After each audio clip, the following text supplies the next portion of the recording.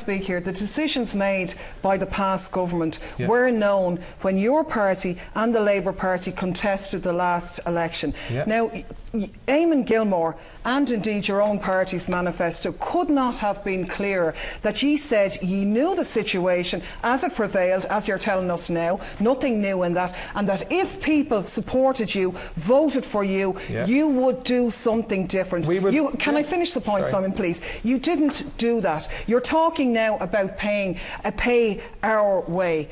The Taoiseach had the nerve to stand up in the Dáil today and say he didn't know who the Anglo bondholders are, but yet he was prepared to give one. We know who they are. Senator David Norris, I have the list of them here. Senator David Norris tried to read them into the record, into the Senate a while ago. We have Reuters today telling us that we know that Goldman Sachs and Rothschild, who are amongst the bondholders who are to be repaid, were advising the government in 2009 that we should repay the money back to bondholders. So they were recipients and advisors at the same time. And that's the debt that you want. School children, people on social welfare, people suffering like the people in Limerick, nurses, midwives being axed. They're the people who are paying the price. That's not our way. We didn't benefit from that, and your government is asking us to pay for that. Let me just be crystal clear on this.